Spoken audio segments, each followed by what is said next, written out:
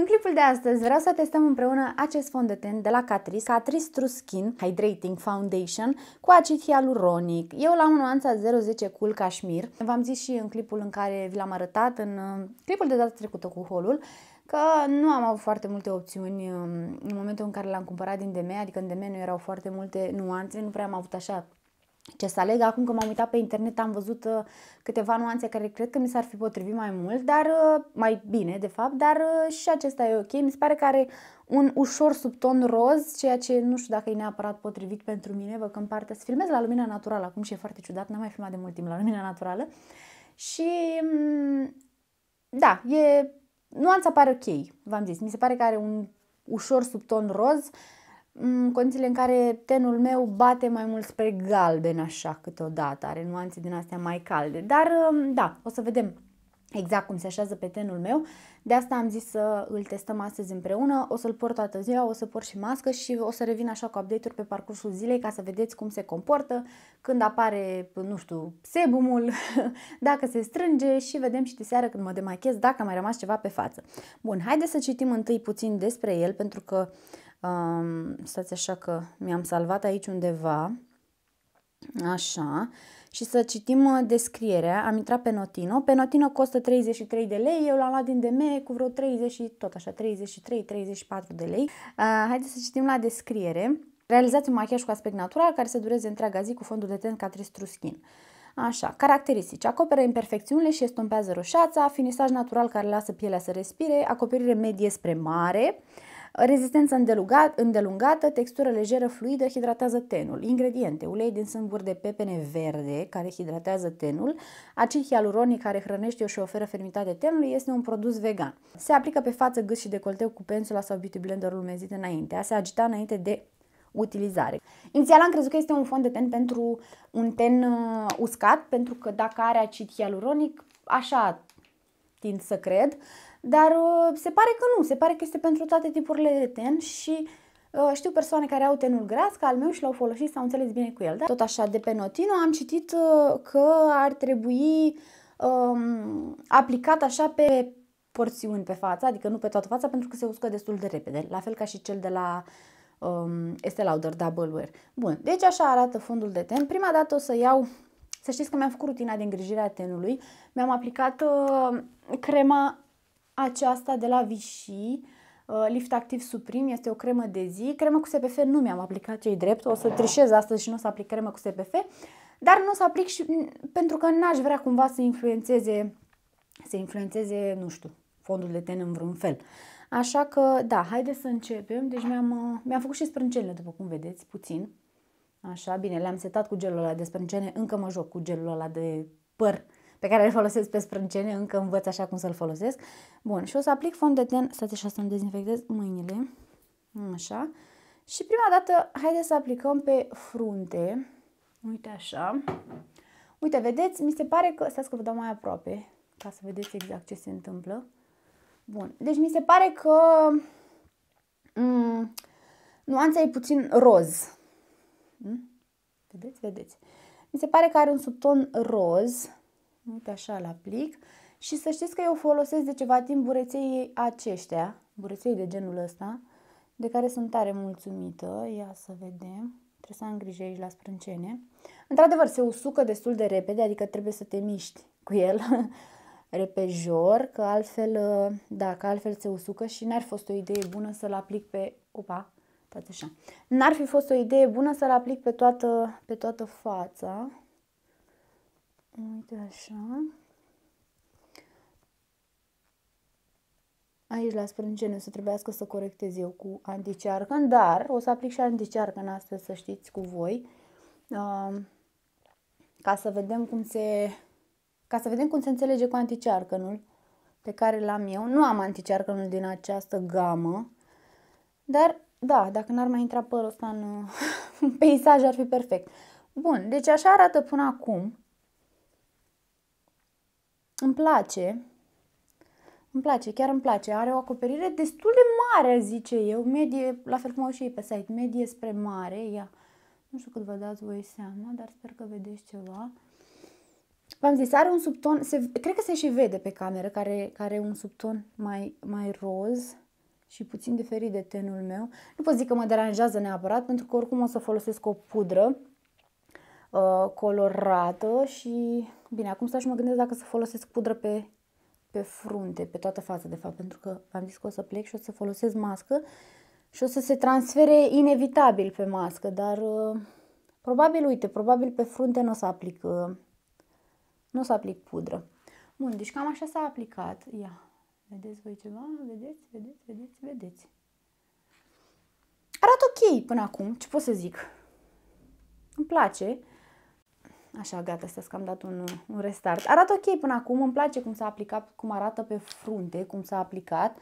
Se așează bine pe ten, nu încarcă și îmi place că este tare, e fluid așa și nu... Vedeți că n-a încărcat. Bun, haideți să-l aplicăm și pe restul feței. Uite așa. Aplic așa aici. Pe nas și o să-l întind. Să știți că îmi plac mult de tot bureței ăștia. Zic bureței pentru că am cumpărat un set cu mai mulți, dar ăsta este primul pe care l-am folosit și sunt destul de mulțumită. Adică dacă nu ați încercat niciodată bureței de genul, să știți că sunt foarte buni. Deci uitați cât de bine se aplică. Îmi place mult de tot cum se aplică fondul ăsta de ten. Foarte așa... Nu știu, zici că îmi blurează. Uite că dacă îl las puțin, se usucă imediat. Ăsta ar fi cumva dezavantajul, ca să zic așa, dar nu pot zic că mă deranjează, că dacă îl aplic așa pe porțiuni, pe suprafețe mici, nu mă deranjează, dar are o acoperire destul de mare, din câte văd eu. Dar îmi place, fetelor, îmi place. Acum să vedem cum o să reziste pe parcursul zilei. Wow! Haideți că are acoperire. Nu pot să zic că nu mi se pare neapărat un fond de ten hidratant, adică, bine, poate este, dar e un fond de ten hidratant matifiant, așa, nu știu, e ciudățel totuși. Mi se pare că mai mult matifiază, nu știu dacă hidratează neapărat. Bine, când mă gândesc la un fond de ten hidratant, mă gândesc la un fond de ten care are un finish lucios. Nu știu de ce, asta cel puțin în capul meu, așa se întâmplă chestiile. Mă gândesc la un fond de ten cu finish lucios, la un fond de ten care are aspectul ăla de, nu știu, de ten foarte bine hidratat. Ăsta, dar arată foarte bine. Zona mea din jurul ochilor e roz, rău de tot. O vedeți că e super pigmentată, pentru că se vede diferența. Deci un subton mai galben ar fi mers perfect, dar chiar și așa, chiar dacă subtonul nu e cel care trebuie, mi se pare că acoperă cum trebuie și se așează cum trebuie. Îmi place cum se așează fondul de ten, deci se așează foarte bine. Foarte bine se așează. Adică n-am probleme când îl blenduiesc, n-am din astea. Uite așa. Cred că am aplicat totuși cam mult. Dar se așează foarte bine. Bine, mă ajută și burețelul, ce-i drept. Dar nu se aplică în pete, nu face scame din alea, nu am probleme la aplicare. Nu știu, parcă e așa, parcă oferă așa aspectul ăla de second skin, cum se numea. Uite așa, aplic aici. Bun. Deci cam așa arată. M-am zis, mi se pare că sunt cam alb acum și că e subtonul cam roz. Arăt foarte ciudat, nu-i așa? Dar îmi place mult de tot. Îmi place. Are și acoperire măricică. Nu-mi simt tenul încărcat sau, nu știu, nu se simte greoi așa. Spre deosebire de alte fonduri de ten, nu se simte greoi, nu simt că mi încarcă fața, nu... Văd că nici nu se strânge, ia să fac așa o treabă, să văd dacă se strânge în liniile astea fine. Văd că nu se strânge în liniile astea fine. Parcă aș mai aplica puțin pe frunte, dar nu știu ce să zic. Ia să vedem. Chiar, haide să aplic, să vedem dacă pun direct pe burețel. Să vedem dacă pot să fac chestia aia, gen să construiesc așa, cu două straturi. Ia, uite, aplic mai mult aici pe frunte, pentru că la mine pe frunte se mai strânge. Mai nou se strânge fondul de ten pe frunte, că înainte nu se strângea, dar se strânge în liniile astea, am niște linii aici. Fine. Bun. Deci da, fetelor, îmi place până acum, să știți. Îmi place cum se aplică, aplicarea este ușoară, nu se aplică în pete, nu... O să vedem pe parcursul zilei dacă și oxidează sau ceva. Dar, bine, nu m-ar deranja dacă ar oxida, pentru că asta ar însemna să fie puțin mai portocaliu și nu cred că m-ar deranja neapărat. Așa. Dar da, îmi place până acum. Uite. Acoperirea e destul de măricică, se așează bine, cu excepția faptului că este puțin cam deschis. De fapt, să știți că în realitate nu se vede atât de deschis. Mi se pare că în cameră se vede puțin mai deschis decât este în realitate, probabil și de la lumină sau ceva, dar în realitate nu se vede, în realitate se vede ok. În realitate nici nu se vede, că n-ai zice că port fond de ten, sincer. Așa se vede. Bine, am și sprâncenele făcute acum și probabil de aia este contrastul ăsta și n-am nici zona ochilor machiată, acoperită și am strănutat și n-am nici zona ochilor acoperită, deci probabil și de asta, dar în realitate mie îmi place cum se vede mult mai bine în realitate decât în cameră și cred că asta contează cel mai mult, nu? Bun, haideți să aplic și anticearcăn, să vedem cum se împacă cu anticearcănul. Deci până acum îmi place. Are acoperire bună, nu are acoperire mare, dar are acoperire ok pentru un fond de ten de, nu știu, pentru un fond de ten așa de zi cu zi. Se așează bine, nu se așează în pete, nu se strânge în liniile fine. Uite că l-am aplicat de ceva timp pe frunte și văd că nu s-a strâns, am aici un firicel de sprâncean, nu știu exact ce e. Așa. Nu simt că mă strânge, deci nu simt că mi-a uscat tenul în vreun fel. Deci e ok până acum. Până acum îmi place, să știți. O să aplic și anticearcăn. Uite, o să iau cu... Nu mi-am adus pensul aici, dar o să iau așa cu degetul. Și... Da, îmi place până acum. Chiar îmi place. O să vedem cum se comportă pe parcursul zilei. Că v-am zis, ăsta... Adică o să-i facem un test așa, din ăla adevărat. Un test pe bune, că o să-l testăm toată ziua, să vedem cum se comportă. Uite, vedeți, spre deosebire de anticearcăn, se vede că e mai roz, că anticearcănul e fix nuanța mea și anticearcănul e mai gălbui. Dar e ok, pentru că, uite, așa pot să întind anticearcănul pe toată fața și să îi mai ia din... Adică să se îmbine frumos cu fondul de ten. Ia să vedem cum se înțeleg. Uite așa. Și văd că se îmbină bine și cu anticearcănul, adică nu arată ciudat. Vedeți? Nu arată ciudat absolut deloc. Acum mă gândesc dacă să-l setez, dacă să port mască și ei nu spun că este rezistent la transfer și așa, și aș vrea să fiu totuși, cum să zic, aș vrea să fiu totuși fair play, adică, nu știu, dacă n-aș aplica pudră, mă gândesc că s-ar transfera și după a zice că nu e fondul de ten ok. Dacă aș aplica pudră, uite că acum arată mai bine fața, dacă aplic pudră, o să reziste și înțelegeți ce vreau să zic, vreau să fiu corectă.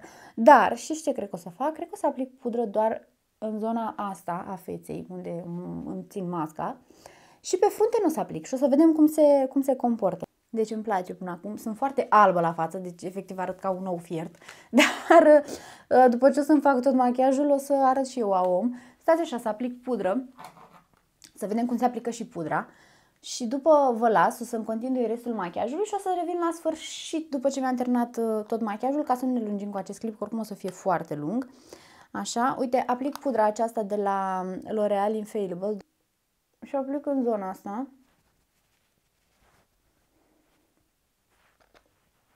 Uite așa.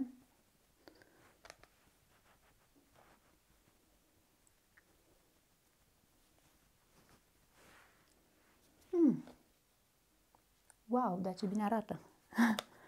Și pe nas. Și o să las doar fruntea nesetată, doar așa cu fond de ten. Uite așa, și în zona ochilor. Nu mai știu exact care e nuanța pudrei, stați așa să mă uit. true beige. Și așa arată tenul meu. V-am zis, arată ciudățel acum pentru că nu sunt machiată, dar o să mă duc imediat să-mi fac și machiajul feței și machiajul ochilor și o să revin ca să vedeți, și cred că și sprâncenele o să corectez puțin aici, că vedeți, asta e plecat așa puțin în sus. Și o să-mi fac și machiajul, restul machiajului și revin. Și apoi o să ne auzim pe parcursul zilei, să vedem cum se comportă acest minunat fond de ten. Până acum îmi place mult de tot. Deci m-am îndrăgostit de finish-ul lui, de cum se așează, de cum se comportă. Vedeți că nu e nicio diferență aici între anticearcăn și fond de ten.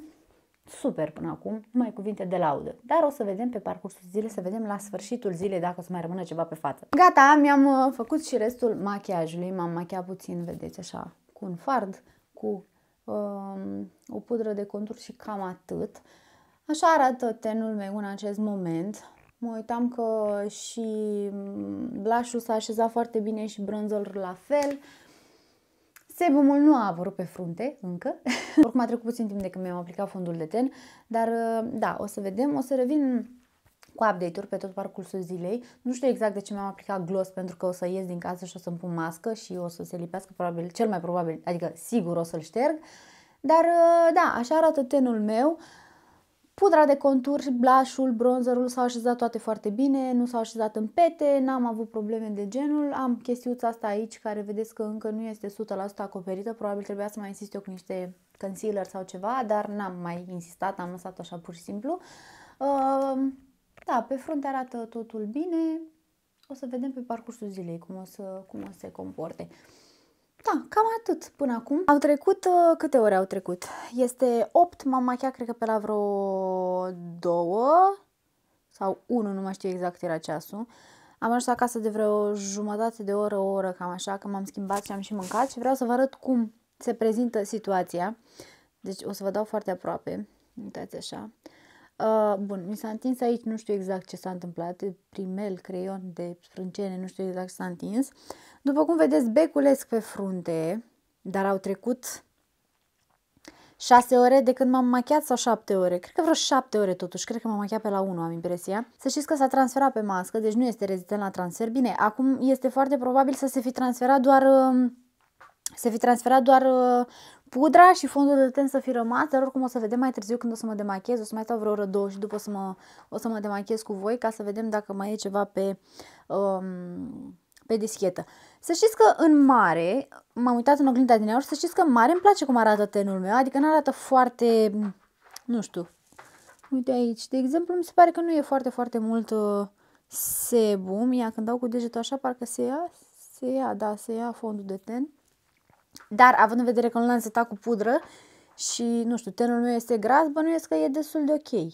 Nu știu, în realitate arată bine. În realitate să știți că îmi place cum arată tenul meu, adică încă am bubițele așa acoperite, încă arată ok. Având în vedere că v-am zis, l-am aplicat acum 6 ore jumate, hai, să nu zic 7 ore. Și nu l-am setat pe bărbie, nu mai am, pentru că am purtat și masca foarte mult timp, cred că vreo 3 ore. Și da, e normal că s-a dus. Dar, per total, așa arată ok. Vedeți că mai am blush, mai am bronzer, contouring. Per total arată ok. O să revin când o să mă demachez aici împreună cu voi și vedem ce a mai rămas pe dischetă, dacă a mai rămas ceva. Vedem dacă se mai ia, de fapt, ceva pe dischetă. Gata, ne auzim mai târziu când o să facem și încheierea acestui clip.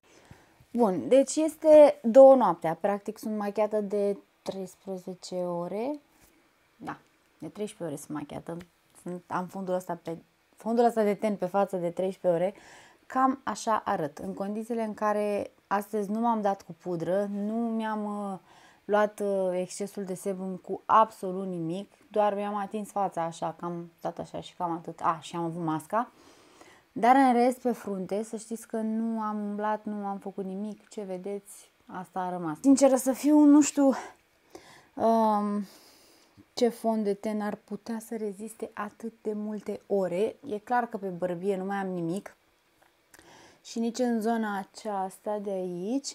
În schimb, mi se pare că aici și pe nas mai am, să știți. Eu văd, în cameră la voi acolo nu se vede atât de bine, dar să știți că eu în oglindă când mă uit văd așa pe unde mai am fond de ten, de exemplu pe aici, pe pomeți, da.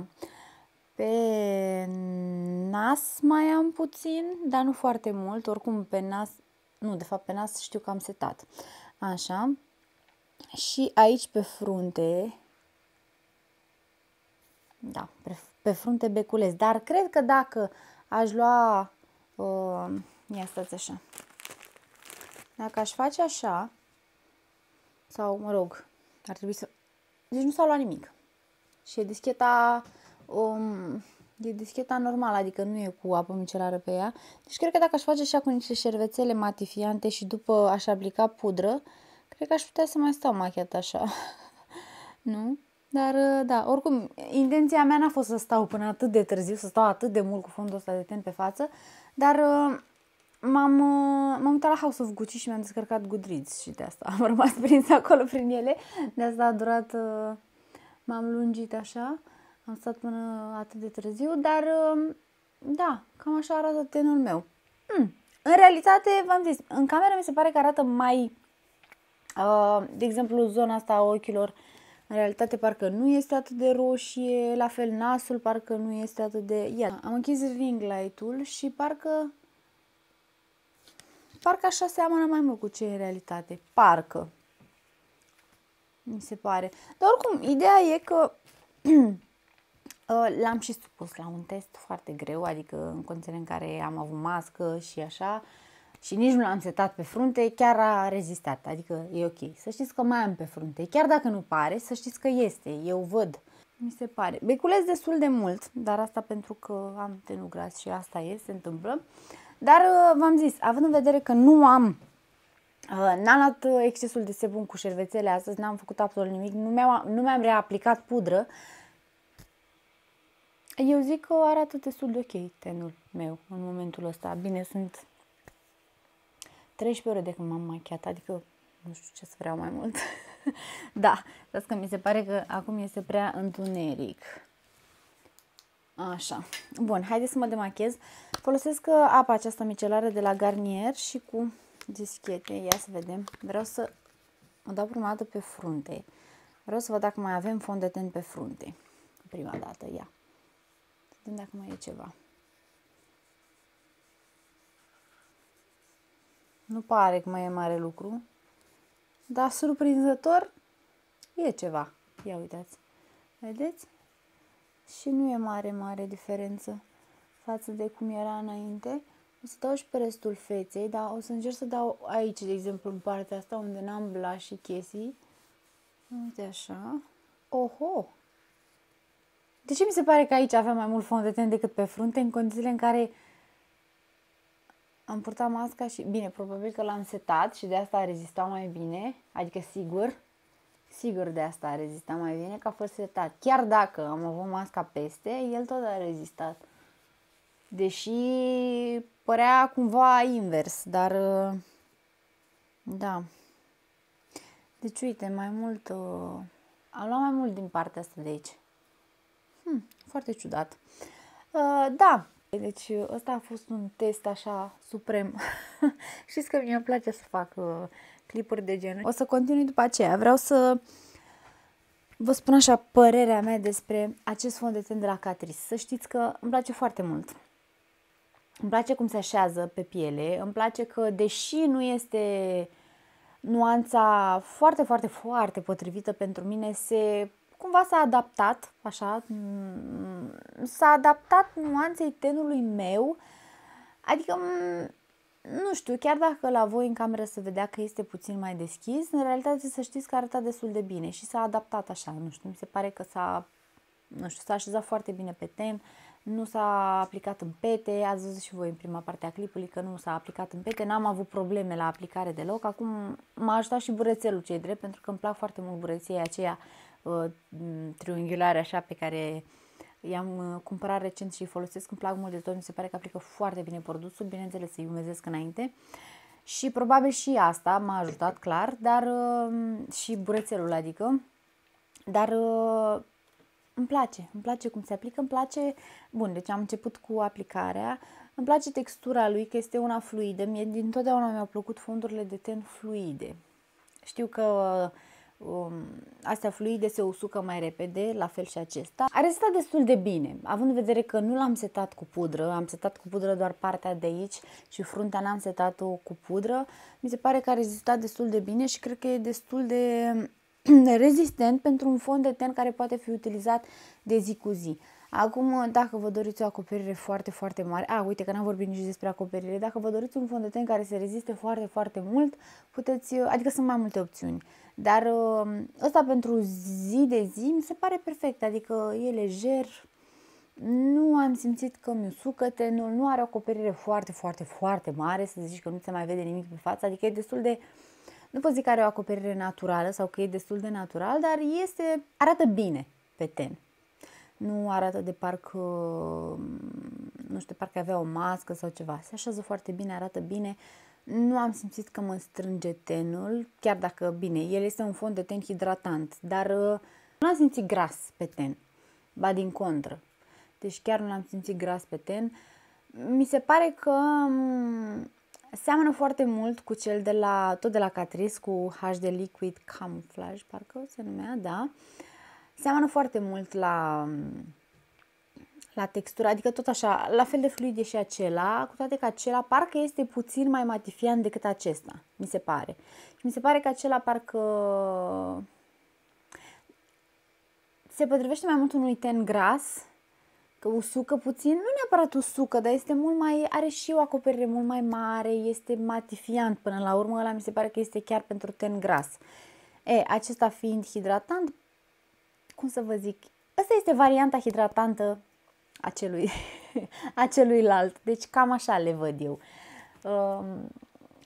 Dacă vreți să vă zic o părere, de exemplu, cu ăsta m-aș da iarna și cu celălalt m-aș da vara. Cam așa, înțelegeți ce vreau să zic. Cu toate că și acesta cred că este super potrivit și pentru vară și pentru iarnă. De preț n-am ce să mai zic, oricum produsele de la CATRICE sunt super accesibile, 33-34 de lei, îl găsiți peste tot, îl găsiți în DM, îl găsiți pe Notino, îl găsiți și pe EMAG, l-am văzut și bănuiesc că pe tot felul de site-uri din astea cu produse de make-up. Îmi place mult de tot, mi-a plăcut cum s-a așezat, mi-a plăcut cum a acoperit, îmi place că nu mă ține fața de el, nu mi încarcă tenul, arată foarte bine, poate fi purtat zilnic așa, nu știu, fiind un fond de ten lejer și cu acoperire medie, da, e ok, îmi place mult. Bun, acum, astea sunt concluziile mele, o să continui și eu să mă demachez pentru că ar fi cazul. Acesta a fost clipul meu de astăzi, sper că v-a plăcut review-ul sau, mă rog, testul la care am supus acest fond de ten. Lăsați-mi în comentarii, spuneți-mi dacă voi l-ați folosit sau dacă vreți să-l folosiți sau dacă, nu știu, dacă v-a plăcut, dacă nu v-a plăcut, habar n-am, dacă sunteți curioase. Dar, da, uite că eu acum sunt curioasă și de pudră și de anticearcă. Probabil o să le iau și pe acelea ca să le încercăm tot pe aici, pe YouTube. Gata.